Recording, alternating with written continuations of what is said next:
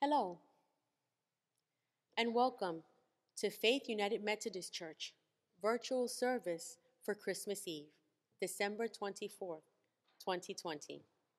I am Pastor Wanda. I want to begin by expressing my gratitude to those of you who sent in pictures of your nativity scenes or creches at home. They are beautiful, and with your help, we are able to feature those pictures during the postlude at the end of our service today. So we hope that you hang tight and that hopefully you are able to see your creche during the postlude. Also, the links to the videos that we will be featuring in our service will be included in the description box for this recording. And finally, I want to invite you to go ahead and pause this video and grab a candle, whatever candle you may have at your disposal, a tea light, or even a small lamp. And that at the end of the service, you may have it and you may light it or turn it on, as together from the places that we may find ourselves as we watch this video, we join singing Silent Night. So again, welcome, and let us prepare our hearts and lift our lives up in worship to God.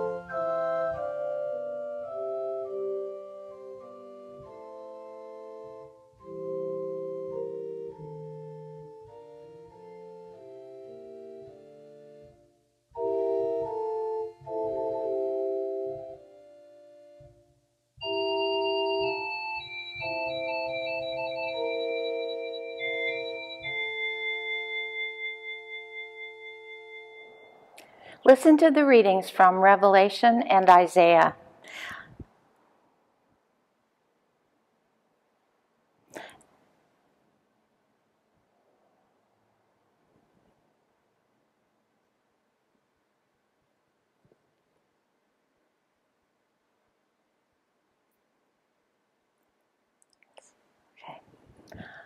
And the city has no need of sun or moon on it, for the glory of God is its light, and its lamp is the Lamb.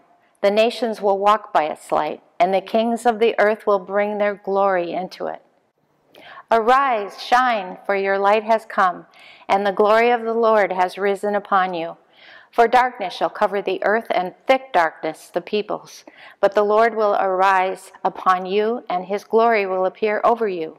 Nations shall come to your light, and kings to the brightness of your dawn. Lift up your eyes and look around. They all gather together. They come to you. Your sons shall come from far away, and your daughters shall be carried on their nurses' arms. Then you shall see and be radiant. Your heart shall thrill and rejoice, because of the abundance of the sea that shall be brought to you. The wealth of nations shall come to you. A multitude of camels shall cover you. The young camels of Midian and Ephah, and all those from Sheba shall come. They shall bring gold and frankincense, and shall proclaim the praise of the Lord.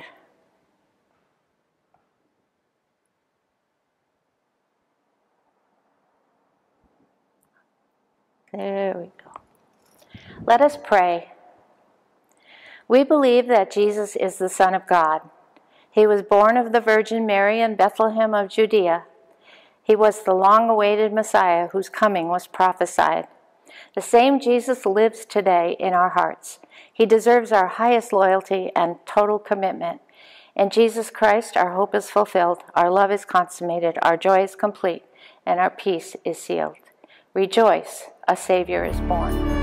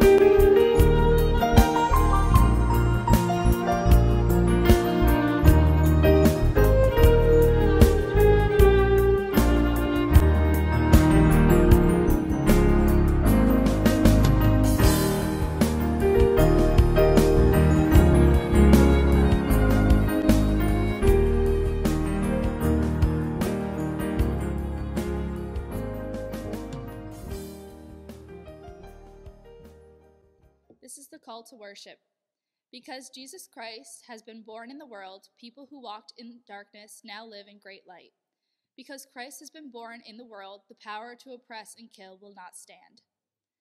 Because Christ has been born in the world, we respond in power with angels. We sing glory to God with the shepherds. We share the good news with Mary.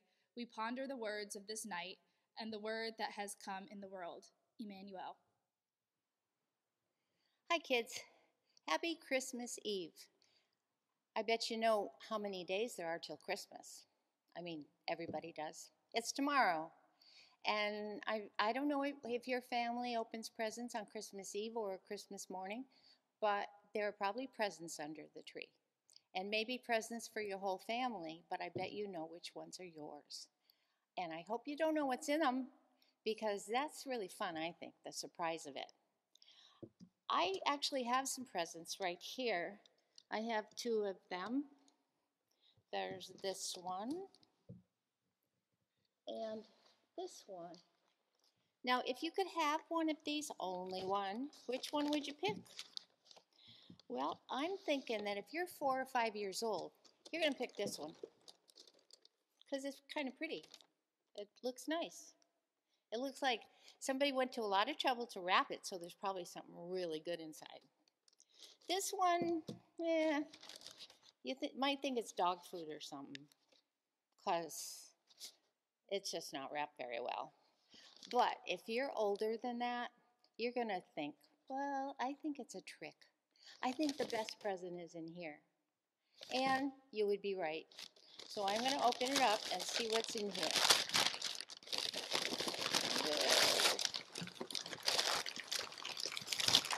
Okay. We can make a mess when we open presents, right? Or not. You may be a very neat family. I don't want to say you should make a mess if you don't. Oh my, look at this. It's Jesus. This is the best present of Christmas for anybody. It's Jesus. But why did they wrap him like this? Well, let's think about where he was born. He was born in a place for animals. Now, maybe it was like a barn. I don't know. The place for animals, that's where he was born. And after a baby's born, you need to put him somewhere, right? Unless you're going to hold him all the time. So they found a manger to put him in. And a manger is it's like a thing that stands about that, stands on the floor, not too high so that the animals can reach it because it's got food in it, which might be hay or something. So it says that they wrapped him in cloth and put him in the manger. So that's how we think of Jesus being born. And we know that he's going to be a king someday. So that seems like a really strange way to start out. To me, it shows that you can't always tell what something is when you look on the outside of it. Like book covers, right? Sometimes you can't tell if the book is good or not until you actually read it, right? How about a candy bar? Now, you might think all candy bars are good. Sometimes I do. But they're not all the same. You can't tell till you open it. And then there's people. Oh my, sometimes we just see a person and we think, oh, that person is like that. But we really don't know until we get to know the person. So the outsides of things don't really tell us anything. I asked my husband to buy some figs at the grocery store. And we both like them a lot. They didn't have the kind we usually get, so he got a different kind. Well, I tried it. I mean, it looked good. It was a fig. It was awful, really awful. I'm not going to eat any more of those. He couldn't tell when he bought it. It's like that. You can't tell from the outside how good something is on the inside. And in most cases, things are better than you think they are. So let's remember that Jesus was the absolute best present at Christmas time. I hope that you have a really great Christmas. Let's pray. Lord, I thank you for all these kids who are watching. I pray that their Christmas is happy, even though it's going to be so different from other Christmases. We thank you for blessing us, even when there's bad stuff going on in the world. In Jesus' name, amen. The first reading is from Isaiah chapter 9, verses 2 through 7. The people who walked in darkness have seen a great light. Those who lived in a land of deep darkness, on them light has shined. You have multiplied the nation, you have increased its joy. They rejoice before you as with joy at the harvest, as people exult when dividing plunder. For the yoke of their burden and the bar across their shoulders, the rod of their oppressor, you have broken on as day of Midian. For all the boots of the tramping warriors and the garments rolled in blood shall be burned as fuel for the fire. For a child has been born for us, a son given to us. Authority rests upon his shoulders, and he is named Wonderful Counselor, Mighty God, Everlasting Father, Prince of Peace. His authority shall grow continually, and there shall be endless peace. For the throne of David and his kingdom will establish and uphold it with justice and with righteousness from the time onward and forevermore. The zeal of the Lord of hosts will do this.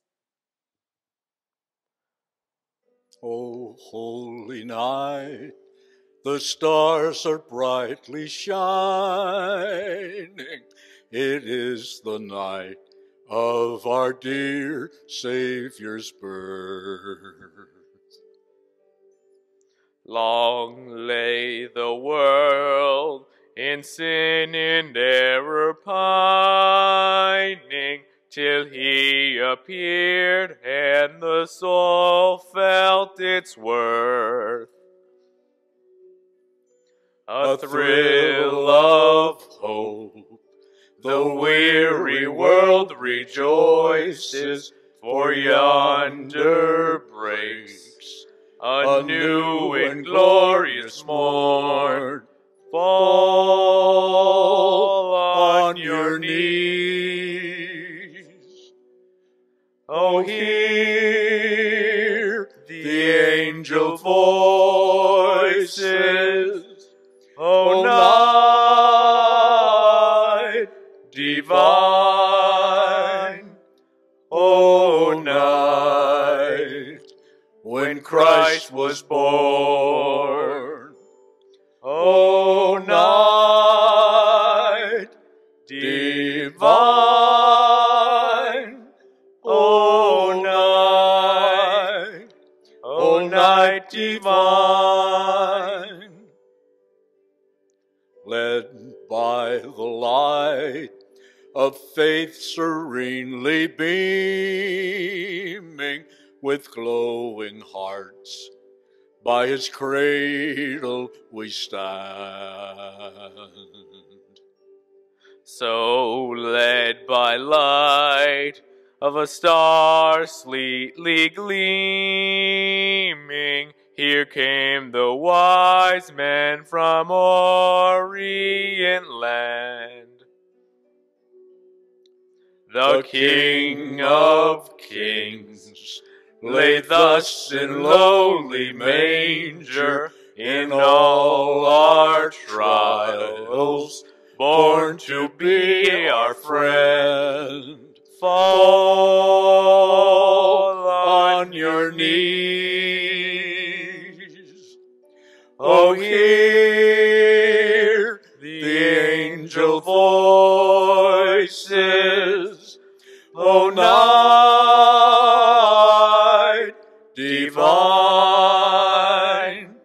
O night when Christ was born, O night divine, O night divine. Fall on your knees. Oh, hear the angel voices. O night divine, O night when Christ was born, O night divine.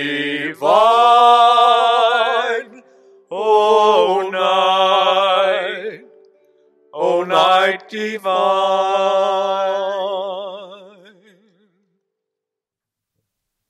The gospel lesson is from Luke chapter 2, 1 through 4. In the days a decree went out from Emperor Augustus that all the world shall be registered. This was the first registration and was taken while Quirinius was governor of Syria. All went to their own towns to be registered. Joseph also went from the town of Nazareth in Galilee to Judea, to the city of David called Bethlehem, because he was descended from the house and family of David. He went to be registered with Mary, to whom he was engaged and who was expecting a child. While they were there, the time for her to deliver her child, and she gave birth to her firstborn and wrapped him in bands of cloth and laid him in a manger, because there was no place for them in the inn. In that region, there were shepherds living in the fields, keeping watch over their flock by night. Then an angel of the Lord stood before them, and the glory of the Lord shone around them. They were terrified. But the angel said to them, "Do not be afraid, for see, I am bringing you good news of great joy for all the people. To you is born this day in the city of David a Savior, who is the Messiah, the Lord. This will be a sign for you. You will find a child wrapped in bands of cloth laying in the manger." And suddenly there was with the angel a multitude of heavenly hosts praising God and saying, "Glory to God in the highest, and on earth peace among those whom he favors." When the angels had left them and gone into heaven, the shepherds said to one another, "Let us go now to Bethlehem and keep this thing that has taken place, which the Lord has made known to us." So they went with haste and found Mary and Joseph and the child laying in the manger. When they saw this, they made known that he had been told them about the child. All of them who heard it were amazed at what the shepherds told them. But Mary treasured all these words and pondered them in her heart. The shepherds returned, glorifying and praising God for all they had heard and seen, as it had been told to them. This is the word of God for the people of God. Thanks be to God. Thank you, Jordan, for the reading of the word just now. Would you all join me in an attitude of prayer? Gracious God, we would make room for you this night of all nights. Dear Lord, room in our minds and hearts, room also in our life together. Let your word be born in us anew, so that by the power of the Holy Spirit, your splendor shines in us and through us. In Jesus' name we pray. Amen.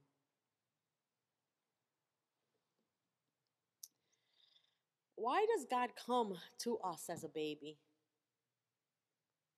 Why does he come to us at all? Henry Nouwen, a Dutch Catholic priest, once wrote, "Jesus came to reunite, to heal, to form bonds, to reconcile." In his book titled Jesus, a Gospel, Nouwen writes, "God says, 'I love you with an everlasting love.' And Jesus came to tell us that. God loves us whatever we do. If that's true," he writes, "these few years that we are in the world, we are set to say in the midst of our life, 'Yes, I love you too.'" The God who loves us is a God who becomes vulnerable, dependent in the manger, and dependent on the cross. A God who basically is saying, "Are you there for me?" I recently came across an essay that spoke about empathy. Now, believe it or not, I connected it or felt it spoke to me about the nativity reading that we heard from Luke today. What called my attention, however, is that the author defined empathy as the capacity and activity of understanding the experience of the other.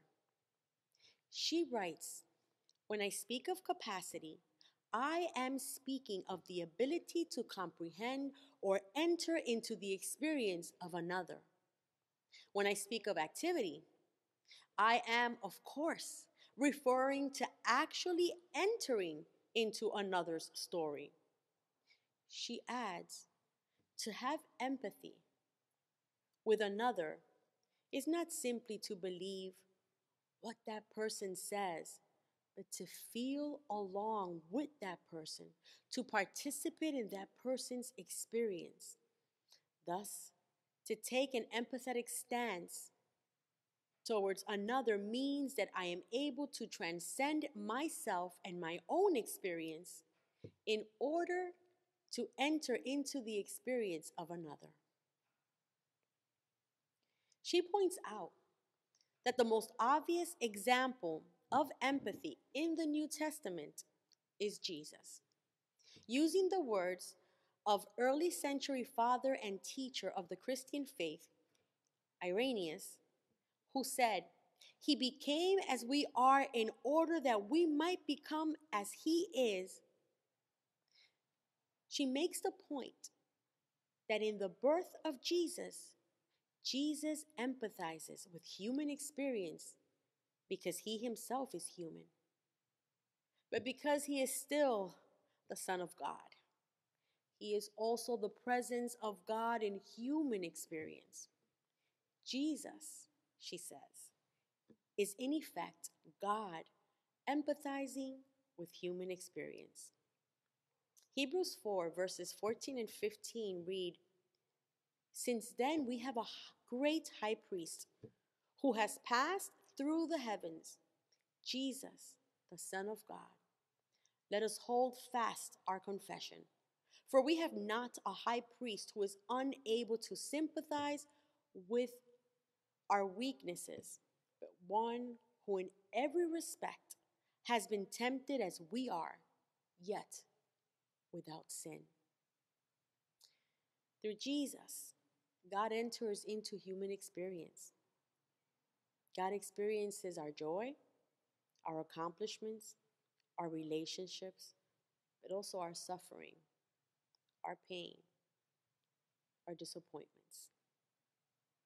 In her essay titled "Empathy and the New Testament," Ann Jervis writes, "Jesus completes and fulfills the demonstration of God's empathy for humankind.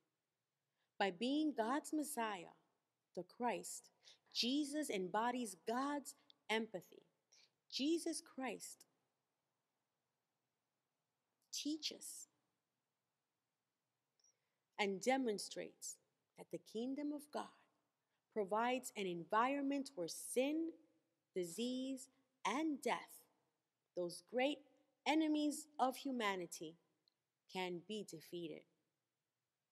In the kingdom of God, sins are forgiven, sickness and deformity are healed, and there is resurrection and eternal life."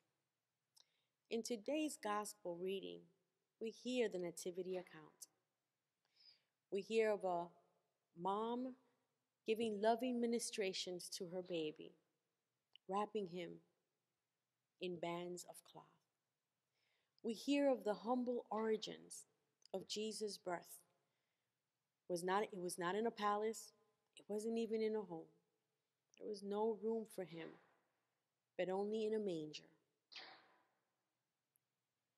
And as we hear of that humble setting, we also read a little bit more along the story of yet another angelic announcement, of Luke telling us once again, sharing in this pattern, an amazing announcement that was bringing good news. And this angel chooses as their heralds, shepherds who were grazing their sheep out on the fields. These are persons of humble means as well. They weren't princes or were holding any offices. They were going about their day to day. And to them, in that place, in their ordinary lives, an angel comes with an amazing message of good news. And we heard that as Jordan read for us Luke 2. But I will read again verses 10 through 12. But the angel said to them, "Do not be afraid, for see, I am bringing you good news of great joy for all the people. To you is born this day in the city of David a Savior, who is the Messiah, the Lord."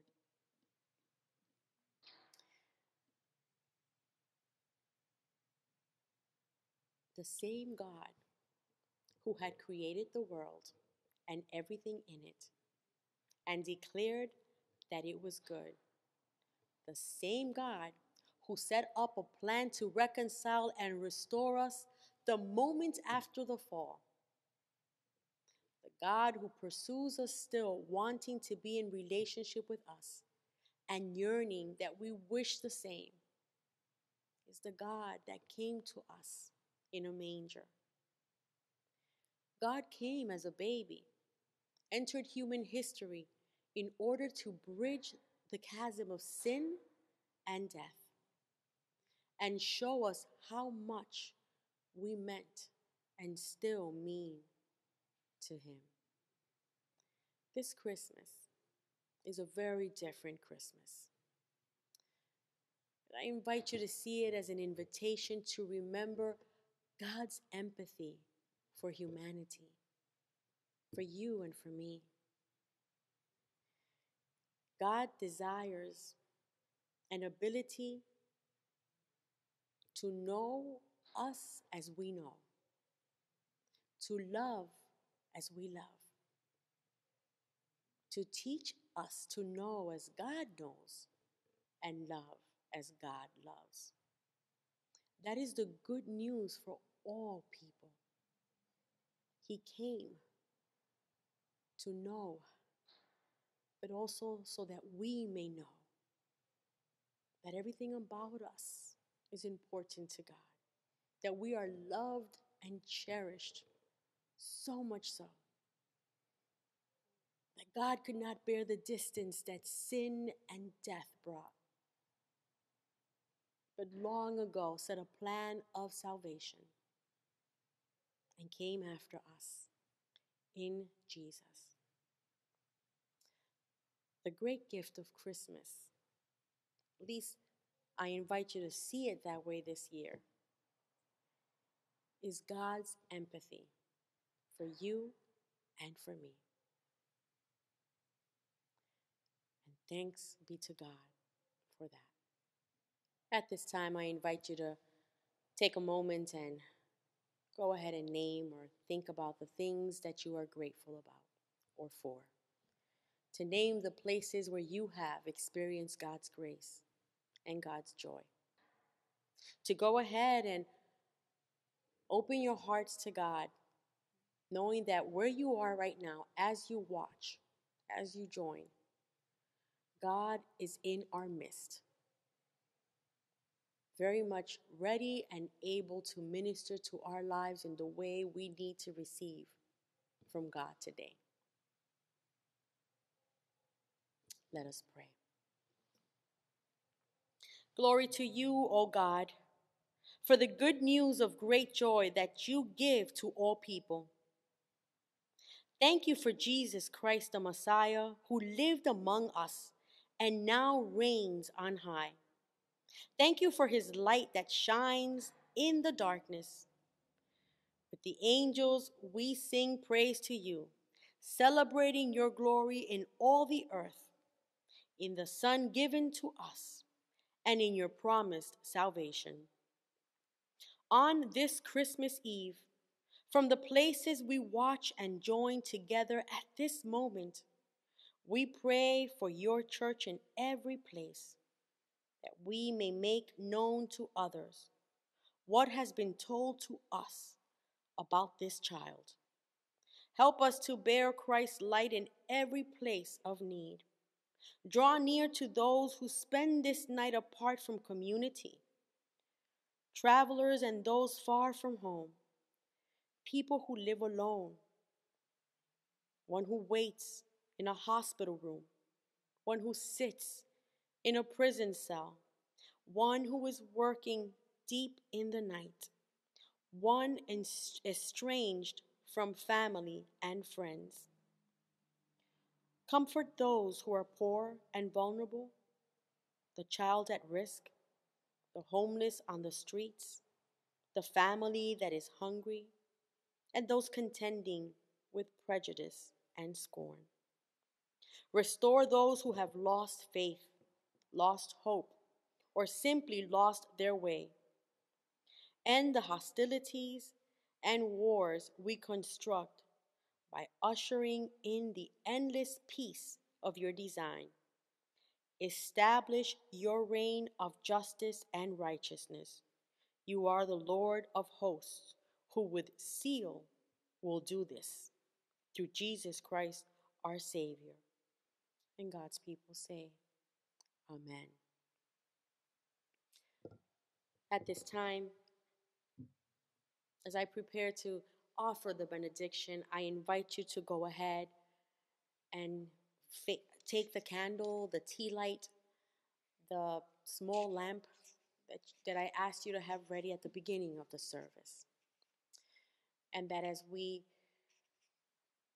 come together tonight in spirit, in heart, as we light our candles, as we turn on our lamps,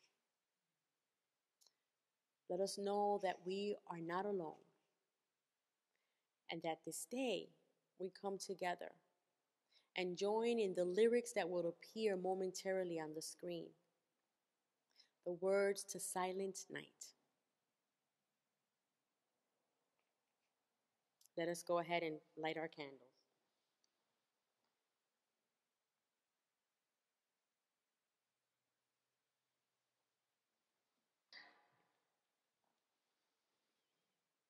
Friends and family of Faith United Methodist Church, may the love of God enfold us, the joy of Christ encompass us, and the Holy Spirit encourage us as we wait in hope for Christ to come again. And from your family and friends in Faith United Methodist Church, have a Merry Christmas and a Happy New Year.